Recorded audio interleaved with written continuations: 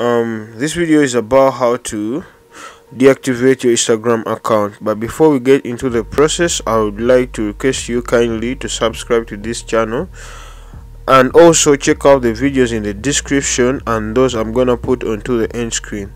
Thank you.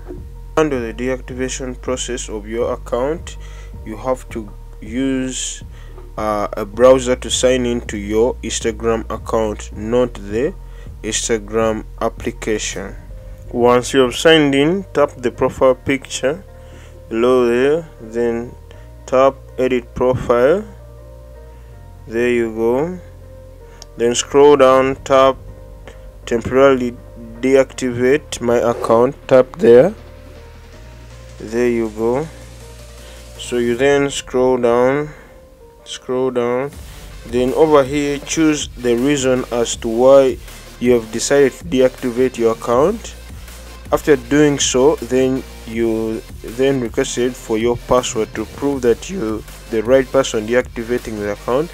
Then eventually you tap temporarily deactivate the account and then tap yes.